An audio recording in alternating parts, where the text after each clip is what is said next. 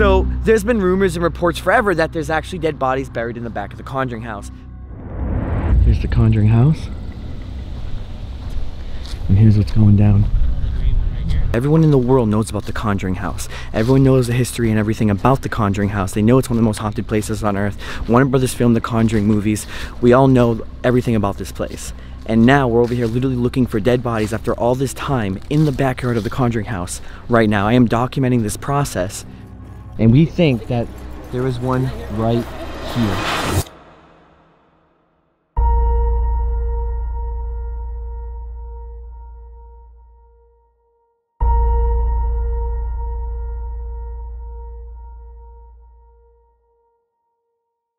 Guys, I have a special announcement to make. We're going to be going live here at the Conjuring house at 7:30 p.m. on October 30th during the Harvest Moon with special guest Nick Groff. How you doing, man? How you doing, ready dude? for this? I'm scared, man. I can't wait. It's going to be very strange because we're actually going to be conducting this seance right here in this room. The very same footsteps that Anne Loraine went through.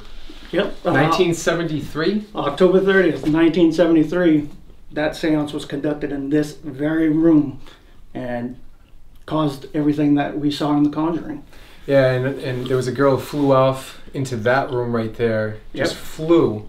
And I don't know really what to expect. I've been here twice now. Anything can happen. And we're going to be tapping into something else on the other side. So we're going to be conducting an investigation. It's going to be live. What you see is what you get. No cuts. It's going to be so fascinating. So we're going to go to the other side. We're going to draw all the energies, all the spirits, whatever else is beyond. This is ancient land, 300-year-old building. I don't know what's going to happen. I've been doing this for a very long time. So I'm actually a little bit pumped up. But a little nervous too. Yeah, same. Because you don't know who you're dealing with on the other side. That's the scary part. We might know who we're communicating with, but we really don't. And again, guys, that's on October 30th at 7:30 p.m. Eastern Time. Check it out and stay tuned. Explorers, we are here at the Conjuring house once again, but not to actually ghost investigate. Wherever you think things can't get any more crazier here at the Conjuring house, it just did.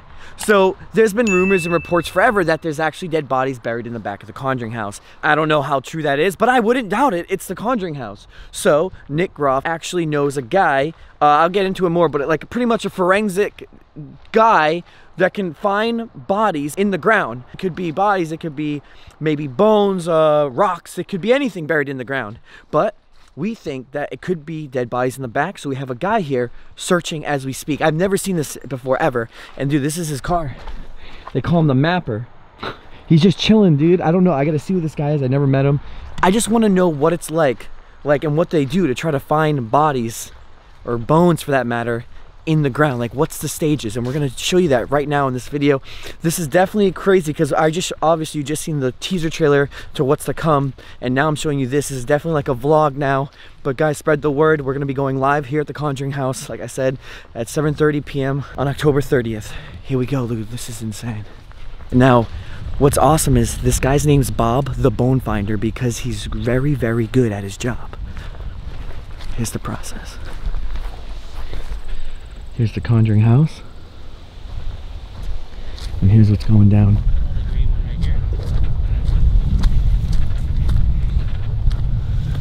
Dude, there's a whole crime scene map right here. I've never seen this done before, but I've always wanted to see it. So I ran here, I was like, I gotta see this happen. Okay, what's going on here is that I'm finding a lot of rocks. Obviously, you're looking at a foundation of rocks. Right. This whole area right in here, no matter which way you look at it, there's all kinds of rocks here. Now, the difference between the red ones and the green ones is that the red ones I'm identifying as high probability of rocks. Okay. And then the green ones, and these rocks are in probably the 2 foot level, 1.5 to 2 foot level. The green ones are deeper than that. They're probably in the 3.5 foot level. So that tells me that if it's in the 3.5 foot level, that tells me that that's the probability of a grave. Okay, it doesn't mean it. I mean, I have to go back. I'm going to be scanning perpendicular this way now in order to see if I can pick up a length of it, see if it comes out to be that way. I'm cross scanning the anomaly, because what you have is that as you're going across the ground, you got radar going in the ground at 24 scans per foot, and as it hits something, it comes up the top and back down the other side. Now, given the date on these graves out here, you're probably not going to see that. What I'm looking for is something that maybe look like scrambled eggs. I call it scrambled eggs inside the when I'm looking at the computer. and everything's flattened out, and it comes up only a small curve like that, versus a grave would be a nice curve, hyperbolous curve. So those other flags that you see there, the red ones, I guess they were put in by another company that came out to do some GPRing out here. They only scan right in one particular area, and I expanded the area to do 46 feet long and 20 feet wide, and that gives me plenty enough time, because I'm going to do afterwards to do a 3D imaging of it and collect the data and analyze the data afterwards. So, oh, nice. So anyways. Yo, can I just show your hat off really quick? The bone finder. Well, if you do a search on Google, bone finder, you're going to find all kinds of stuff on there about me. And so, and the name of it is Bone Finder Tracking the Dead. That's awesome. That's what I do. That's awesome. I got T-shirts and I got hats. So yeah, if you this want guy's a something, legend. What's that? What is your actual profession called? Like, what is this called? Like, I'm a bone finder. that's literally the profession. Yeah, because I was like, what did I call this job? Like, I was trying to explain, like, what is this? Like a forensic thing? Like, there's companies that specialize in finding rebar and, you know, on bridges. Some people specialize in finding wells. Some people specialize in, you know, finding you know, gas tanks in the ground, or, you know, pipes and stuff like that. I strictly focus my attention on unmarked graves, historical burial sites, and cemeteries. Those are the only things that I focus on. Anything else that comes in the door, I'll send out to somebody, or send it to somebody else that may be specialized in that field, and vice versa. They will contact me and actually give me, you know, have me contact the client, because they'll refer that type of work to me, because that's the area that I specialize in. So. Oh no, that's awesome. Yo, Corey, I gotta ask, how do you feel about possibility of dead bodies in your backyard? Nothing surprises me anymore.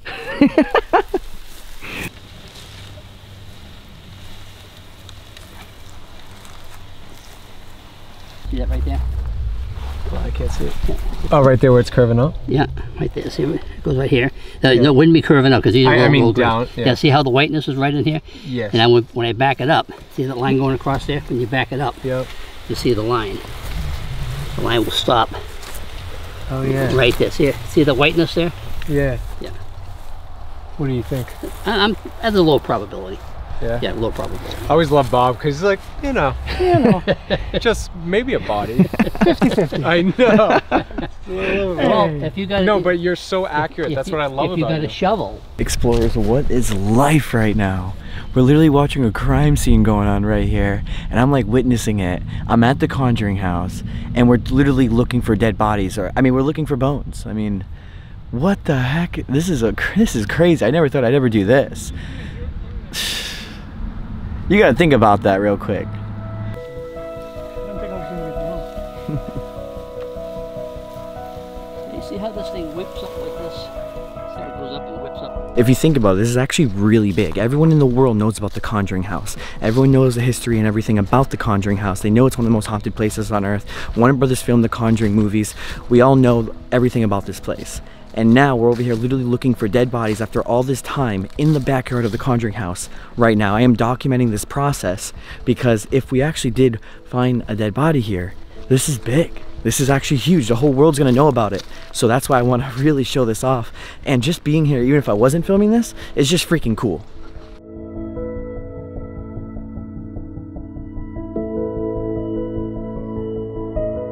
Okay, here we're looking at right here. Now, is the glare, can you see it all right? Okay, you get it there. You can see these are rocks. See the hyperbolous? Yes. Okay, these are rocks. Now this is typically what I'd be looking for if we were in a cemetery. If it's an old burial like this, then we're looking at something totally different. This is what I refer to as scrambled eggs. Now you get a level that goes across, and all of a sudden you see disturbance right in here, and then you have a flatness. This tells me that there's a high probability the grave is flat, because right now it's probably down about 2 inches. And that's what you see right here. So that's the reason why I'm flagging this with a double flag. I'm going to come back and analyze this. The reason why I'm doing this is that I want to be able to, when I look at the 3D image, I want to be able to pinpoint these spots to get a good vision of this. Right. But that's what you're looking at right there. So okay. You see the disturbance right in here? Yep.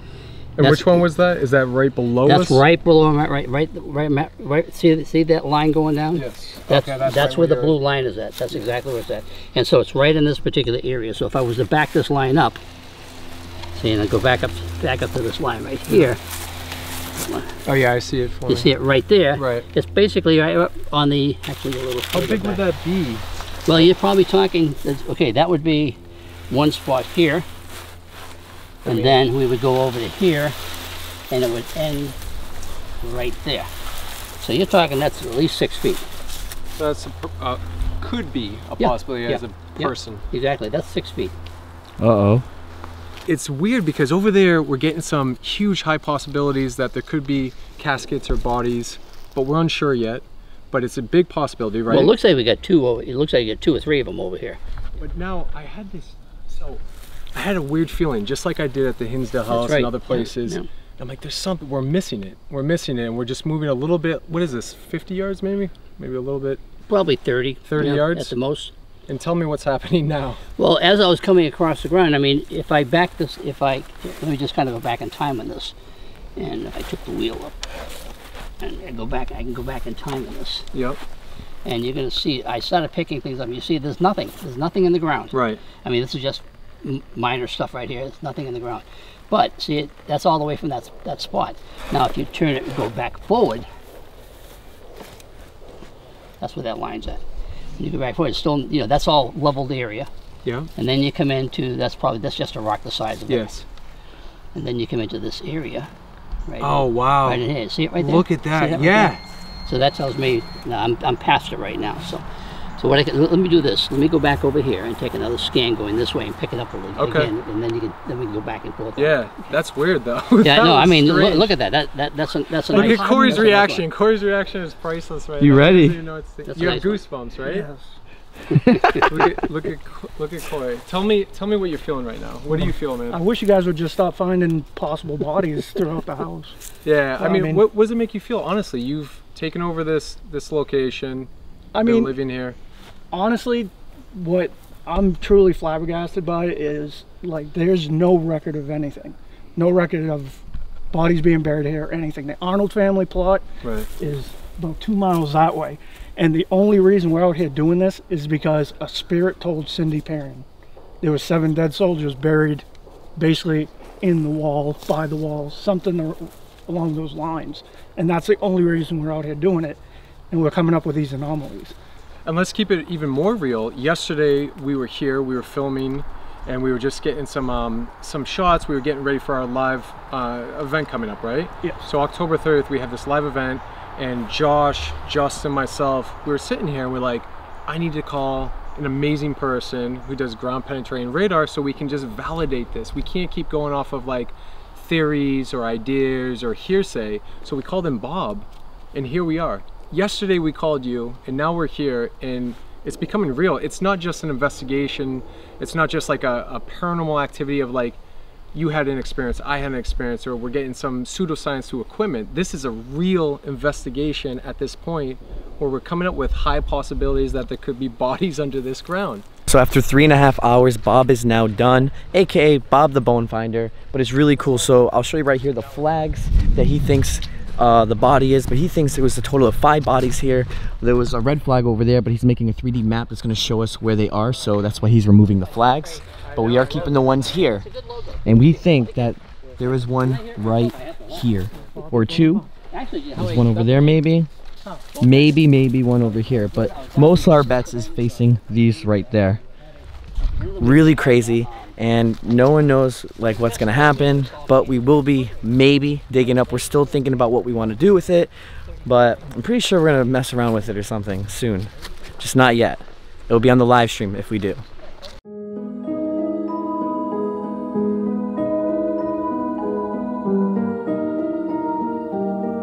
So if you have the Conjuring house, you have about 8 acres of land in the back here that you're allowed to walk, and they have some trails over here. No one ever does it. I don't even think. Do you think Corey ever walks all of it? No. Yeah, because I've never even been back here all the way either. But John said that what you did the spirit box, and he's doing the spirit box, and he says that the ghost led him to a cemetery in the back that no one knew about. Is that legit? It was telling me to turn right, turn left, go straight. And It was telling me I was near and stuff like that. And then I was looking for a foundation, but it took me right to the cemetery in the back. I never even knew it was there.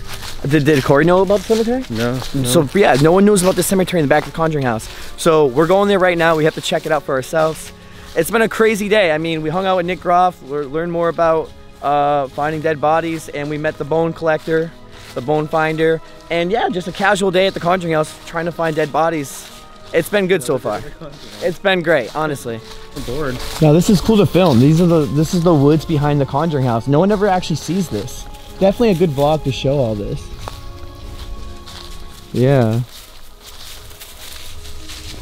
I didn't even know there was a bridge here either, so this is awesome. This bridge is falling apart.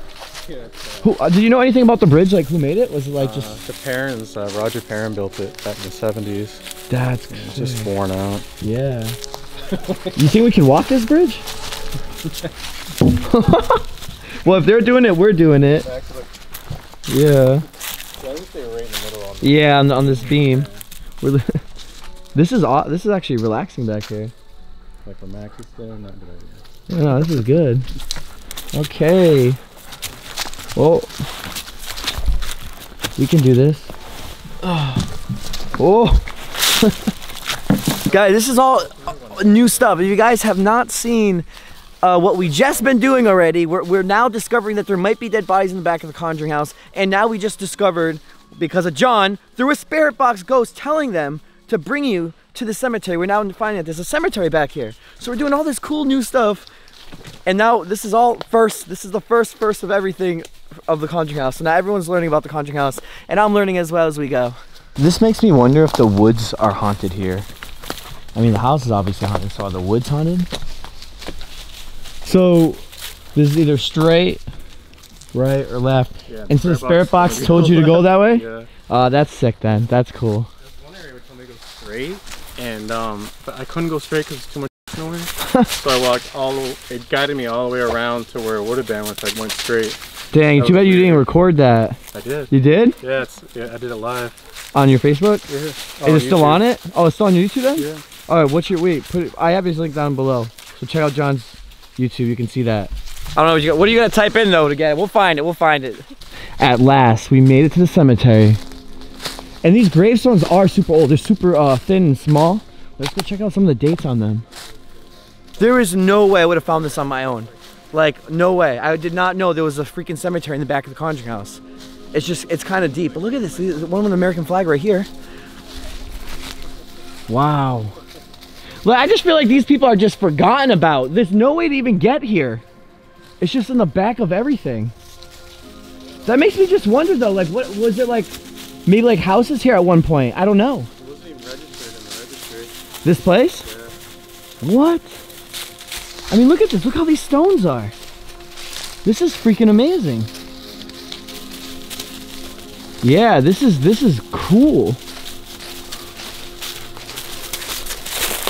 I'm trying to read the dates on some. Let's go read the date. I don't even... June 19th, 1863. Dude, this stone's 1863. What the heck? This is great. 1855. Whoa! Dude, there's a satanic star on this one, I think. I can barely make it out, but if I look on my camera, I see it better on my camera than actually here. It's something. Someone drew a circle over it. Oh, no, I can't. Yeah, you see the camera? On the camera, you can see it. Oh my god, it's huge. Yeah, but I can't see it in person as well. Right. Yeah, it's not square? Or is it? It looks like it's part of it, kind of. Yeah. Like the weirdest thing. How many points does it have? Yeah. Can you tell how many points? And it's by James, some of Samuel.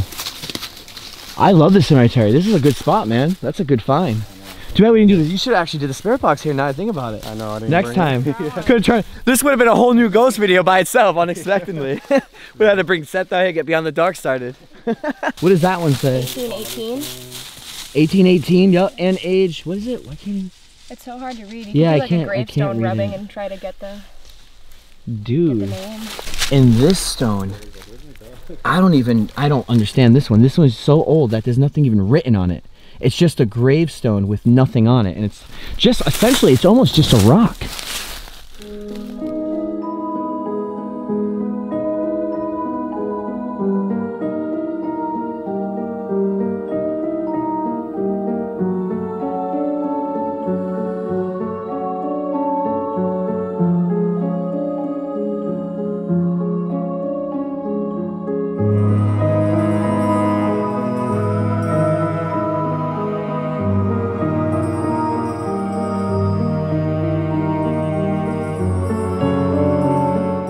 And we are back at the Crash Pad Explorers. I want to say this one more time, and do not forget to share this everywhere. At 7:30 p.m. Eastern Time on October 30th, Mischief Night, the Harvest Moon's happening. We are doing a live stream at the Conjuring House with Nick Groff. If you don't know who Nick Groff is, Google him or whatever. He was the starter-up of Ghost Adventures with Zach Bagans. He was in up to season 10 before he did his own show, Paranormal Lockdown, and a bunch of other things. This guy's a well-known ghost hunter. He's actually a very nice dude, so it was great to meet up with him. It's crazy how, like, I do Beyond the Dark series and instantly get friends with the Conjuring House owner, meet up with some other people who own haunted houses like Marion, Jason Hawes' daughter, and everyone else, and we just start ghost hunting, and it's coming out great, and now I meet Nick Groff.